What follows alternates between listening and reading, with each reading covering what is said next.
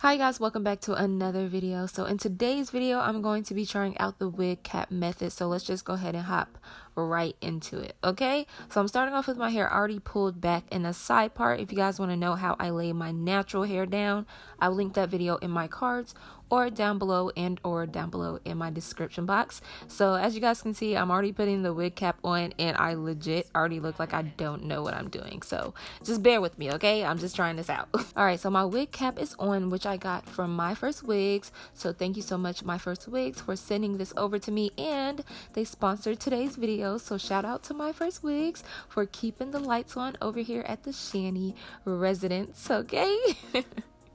Alright, so as you guys can see, y'all see me poking a hole where my ears are, and I'm just going to pull my ears through. It's supposed to lay the wig cap around your ears a little more better. Okay, so now that I got my ears through the wig cap, I'm taking my Got To Be Glued gel and placing this on my hairline so that the wig cap gets stuck to my head. We don't want it to move, so that's what I'm going to do. This is not a tutorial, y'all. I'm literally just doing what I've seen on YouTube, okay?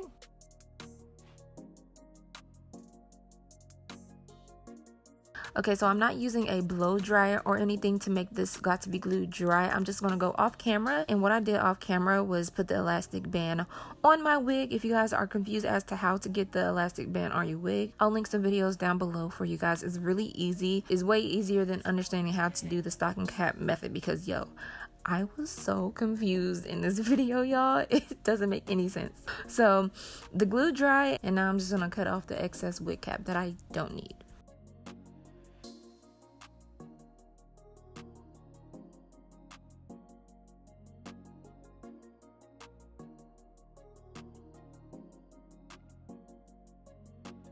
Okay, so all the excess wig cap is cut off. Now I'm going to get my wig and place it on my head just to see where everything is laying and to see if the wig cap is actually doing what it's supposed to be doing. I feel like I needed a darker wig cap in a sense, but we'll get to that because right here by the part area, I could see the wig cap and it's not supposed to look like that. So I took the wig off when I noticed everything was laying right.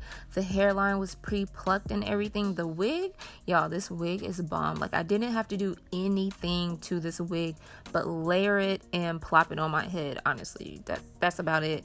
Like, the wig came already done and styled and everything. It was just this stocking cap method that I was having issues with, but as you guys can see, I put a little bit more of the Got To Be Glued on my wig cap, and now I'm taking some foundation because it still wasn't looking seamless. So I went and put some foundation on the edge of the wig cap just to make it blend into my skin a little bit more, and that kind of did the trick, but it still kind of looked weird. I get why people do this, but I'm just not really skilled in this yet. Okay, so this is how the wig cap is looking, and I added a little more of the Got To Be Glued gel and let it dry so that the wig has something to stick to.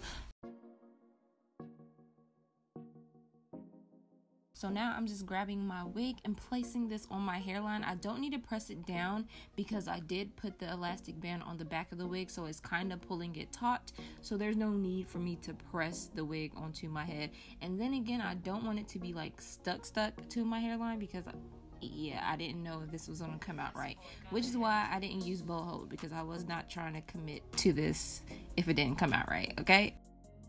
So the wig is on. Now I'm going to create some baby hairs because y'all know Shanny is baby hairs. Baby hairs is Shanny. Like, I've been doing baby hairs since Cinderella, like Brandy days, you know what I'm saying? So I'm creating some baby hairs to make this wig look more realistic, and then that's when I noticed that this wasn't really coming out how I wanted it to come out, but I tried, okay? I tried, and I tried to finesse the wig as much as possible. To lay my baby hairs down, I'm just going to use the Eco Styler gel that comes in the green tube.